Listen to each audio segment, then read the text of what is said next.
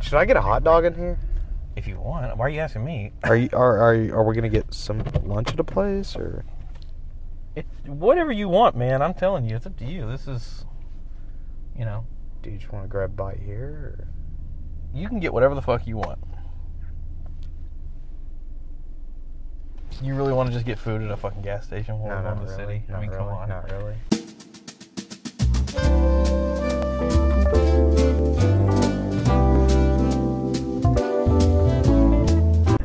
Hey guys, what's going on? It's Caleb here, and I'm with Leroy, and finally getting out of the house, and we're going to go do something for a change of pace. We're going to go Cactus to Jack's! Oklahoma City and go to Cactus Jack's, finally. For those of you who don't know what Cactus Jack's is, it's like the pinball mecca of the greatest, Oklahoma. It's like, not only is it the greatest arcade in Oklahoma, it might be the greatest arcade in like the surrounding 7 states. It's really good. Like, I think north of Austin is his claim. This motherfucker, is he going slow, or am I just, I don't know. I can't. So anyway, yeah, I've been wanting to do a video or multiple videos at a certain point of taking the camera on the road, or taking a camera on the road, or whatever, for a while now, so you guys can watch me get pissed off at drivers or shit and scream at the road, because that's what I do. It's mostly all pinball. Yeah, well, that's unfair. Well, it's mostly all. Well, it's half and half, yeah. right? Like half of it is pinball, but the pinball is the stuff that is clearly the owner's passion. Yeah, that's definitely the highlight. He's got some good classic arcade games and a few drivers. Some of the arcade games aren't upkept as well, though. You know, that's what I'm saying. But at one point, I know didn't he have like all the House of the Deads? I think so. This place is one of our favorite places to go. It is like, if you like pinball like us, it's like one of the best places because there's just such a huge selection and it gets rotated out. A handful of the tables get rotated out on a regular basis. Yeah, and he has really good stuff. Basically anything with a dot matrix. And he's kind of got that. Yeah. I like the classics room where he throws like some 70s and 80s games. Yeah, those are really cool. They have Dragon, one of the best games ever for reasons. Yeah, what other place has a dragon and like... Not only a dragon, but a dragon that looks fucking brand new. Total nuclear annihilation. It looks like it's never been touched. Billy. I have heard they're like better conditioned than they would be when they were new. Yeah, like, it's crazy. None of his stuff looks fucking rough at all. It's a video of him driving for like 3 hours, and it was the most relaxing fucking thing. Something about like being on the road is something nice. That's another thing. We have to drive like, what is it, an hour and a half to get there? Oh, roughly. Yeah, so not too far for, you know, anybody living in Oklahoma. That's nothing. It's not a drive at all.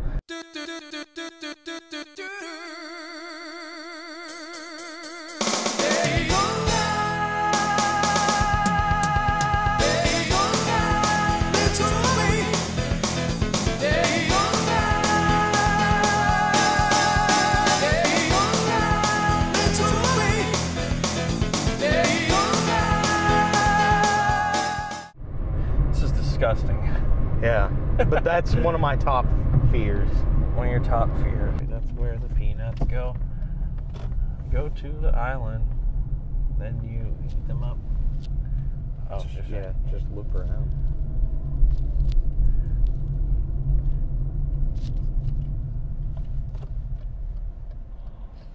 What the hell was that? Did you hear that? What was that? That was him getting traction. Oh, that scared me. I am the Black Knight.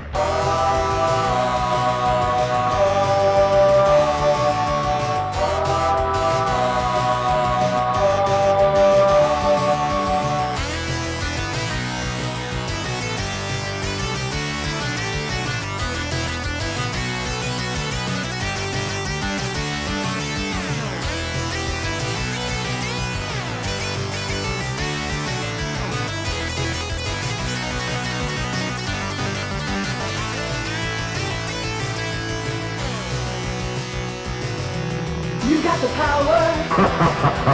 You got the might. No way. Get ready for battle. Give me your money. Beat the Black Knight.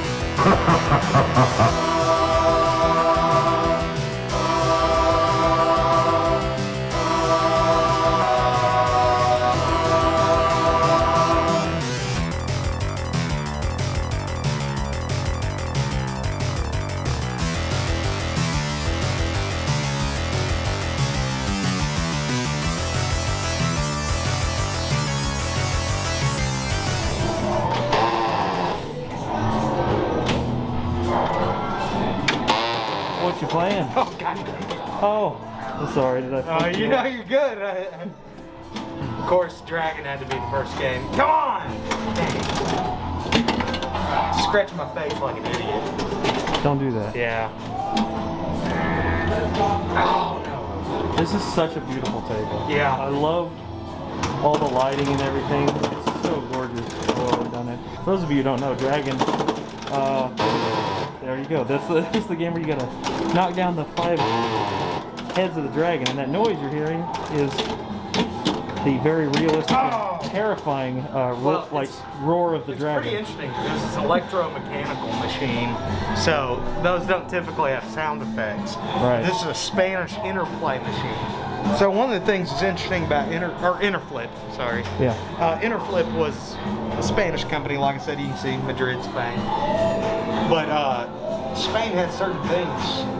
I don't know if it's a holdover of the Francisco Franco era, but they had to destroy machines after they were out of commission. So really, Spanish pinball machines. Spain was one of the few countries, Spain and Italy. So that's why this is like, Germany to a small extent produced pinball machines, and that's why Spanish machines are kind of not easy to find. I was gonna say, I know Dragon in particular is kind of a rare game. Yeah. On top of the fact that it's just like, it's in phenomenal shape. Oh, this thing yeah, is this thing is absolutely It's a beautiful gorgeous. example. Yeah. So this is usually the classic room. The little area that we're in right now is usually where they keep the classic stuff. But I think every once in a while they'll put a new one in here. I don't know for sure if this is all just classics, but at one point I think it was. They regularly, I believe they still have Papa tournaments around here. I think there's like some, or not, maybe not Papa tournaments, but it's like some pinball like tournaments come through here, circuits and everything. And I don't know if they got this themselves or bought it this way, but it's kind of interesting because it has a down here it has a signature right there. Yeah, Greg Flores. So this is the artist who did all the artwork for this. So very cool. One of my personal favorites, a beautiful example of the machine. And it has the color dot matrix right in the back right there that they add on like little and I prefer these, so it's got like the actual dot matrix. See, it's got the colored one. Some of them don't have like the actual dot matrices. Like with the dots, it'll be more like a bled through, like different style artwork, which I'm sure they have one around here. I definitely prefer when it actually has like the dots. When it's colored and has the actual dot matrix, it's beautiful. The other way that looks like bled letters looks awful in my opinion, but I'll find one of those here in a second and kind of show you what it looks like. These are those color dot matrix mods or whatever that I was talking about before. They're fuck ugly. I hate them, but anyway, this is what they look like. They're all bled through and shit. I hate these things.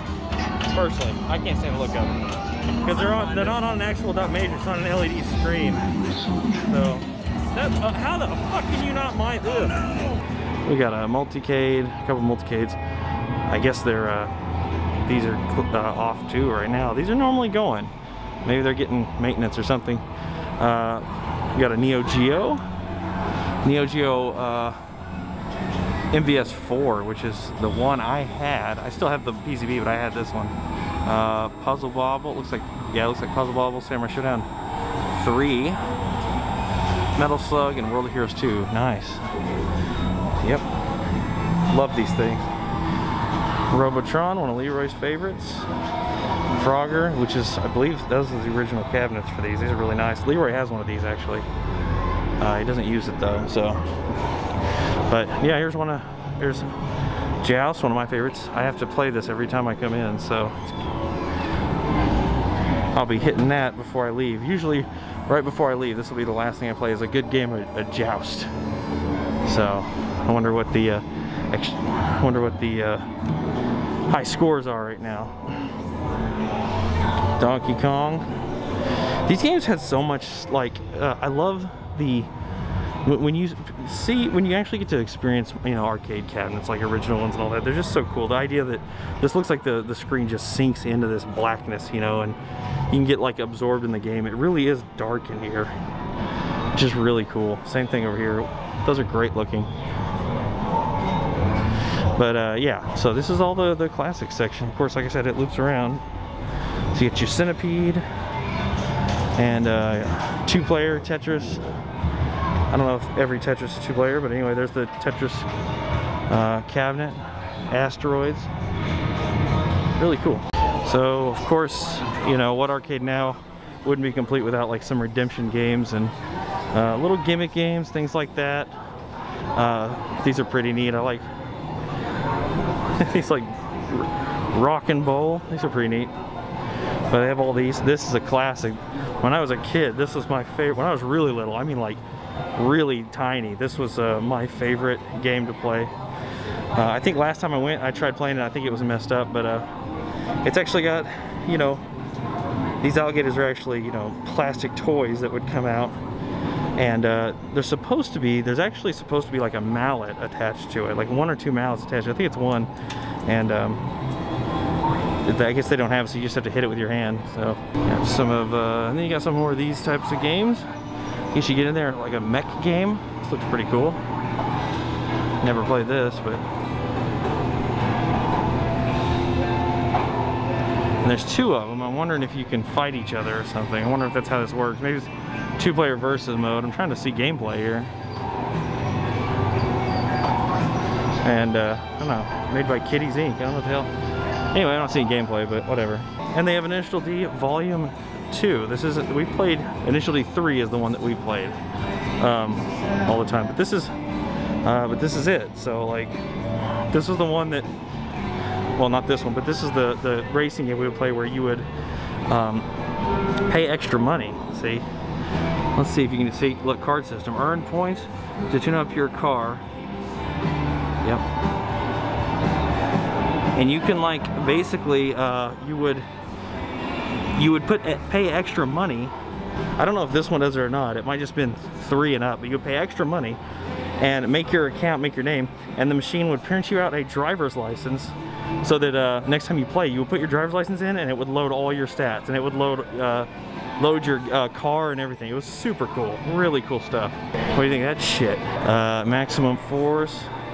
They definitely have some of the shooters. I'm kind of like just getting some of the little stuff first of all, but all the skee ball. And we got, of course, driving games out the ass. Some NASCAR shit. House of the Dead 4. This game is sick. This game is actually sick. Look at all this. I usually try to play a game of House of the Dead too whenever I come up here at least once. Ghost Squad, all your rail shooters. They have a Time Crisis here. I'm about to that. Time Crisis 4 is what they have, but check this out. House of the Dead 1.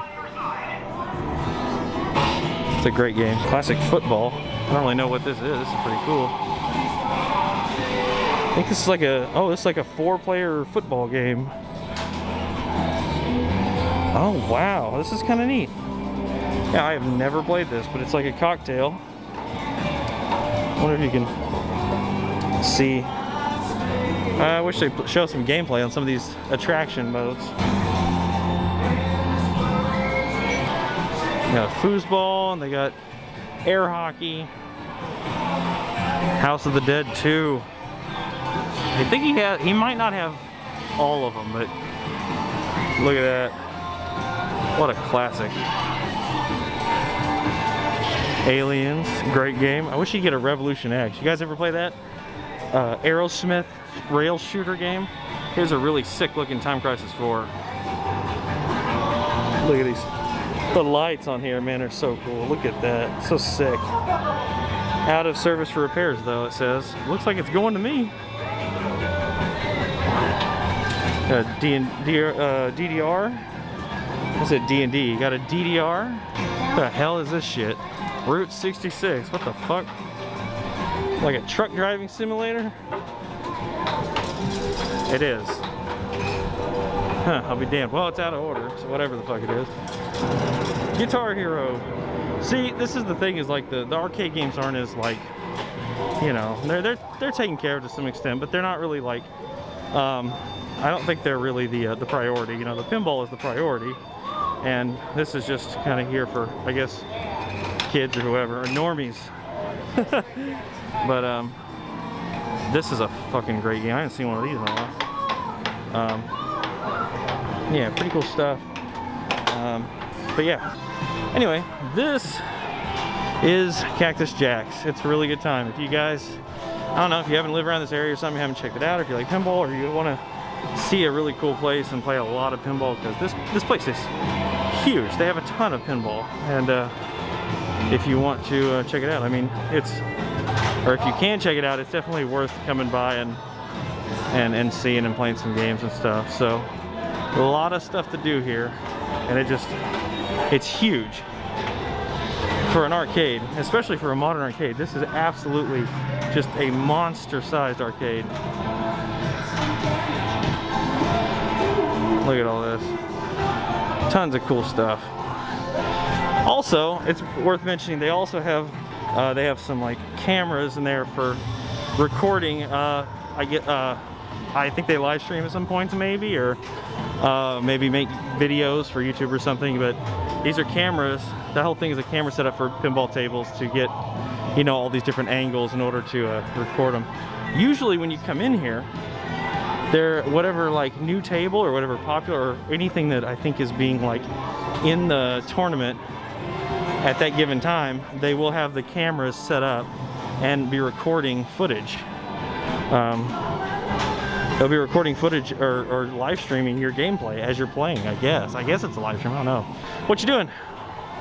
I'm just soaking it all in. Losing? Yes. Actually, I've gotten 2 replays. One on Ghostbusters and one on Tron. Oh yeah. I didn't even get into I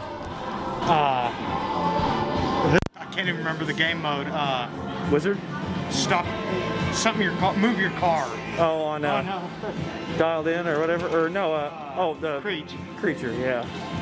You gonna play Iron Man? Yeah, man. This is a game I hear a lot about, and I just don't see it around. It's supposed to be brutal. All right, we just got out of Cactus Jack's and played quite a bit and lost quite a bit of money probably. We're not that great at pinball. We have a couple good games usually at the early on, and then we just start losing constantly. So, but we're done there and gonna start heading home. It's a really cool place, and it's got a big selection, and it's worth checking out if you're around this area, or you know, ever get a chance to, or if you're ever coming through Oklahoma City for whatever reason. It's worth stopping by and checking out. It's really cool. Just waiting for Leroy. He's had a lot of cheap beers, so he's pissing every 5 minutes, which I knew was going to happen. Last time we came here, he did the same thing, and there was no place to stop on the way home, and we ended up having to pull over to the side. I knew he was going to do this. Why do I look so fucking pretty on this camera? Like, my skin looks like not shit for once. Maybe it's the lighting or something, but I don't know. It's kind of fucking weird. Maybe it's just me. Anyway, yeah, he's waiting on him to pee. He's got a tinkle, and the fucking stupid camera, I guess, still isn't working. I don't know what the hell's wrong with it. Maybe it died or something like that. But we got a lot of good footage, and yeah. Oh, here he comes. Here comes this dumbass right now. Oh, here I come. I'm fucking. I'm so drunk. I just had a load of pee. Oh. What? What did I do? I thought you swapped our phones, because No. yours has the same Same what? It has the same nothing. What are you? The sticker. Oh, on you the thought back. why would Yeah. I stick your fucking... I have no idea. There you go. Have fun? Yeah. All right. We're going to get on the road. I'd been talking to this camera for a while, talking to him. I was just letting him know how good you did.